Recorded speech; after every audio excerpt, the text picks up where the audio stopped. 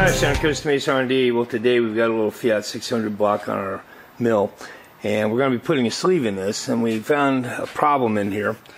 Let's see if we can get this thing to focus. As you can see, there's a little spot down there, and we pressure tested this block and found out that it leaks right in here. And this is caused by what's called a cold flow situation in the casting. When the block was cast, the iron that came together here didn't quite congeal. It just set up before it was supposed to, and it was cold. And it should have been nice and hot to where it would have blended in. Anyway, this is a problem that we run into occasionally on engines, and you have to put a sleeve in to fix it. So that's how we do it. Have any questions, give me a call here at Costa Mesa R&D. We'll see you soon.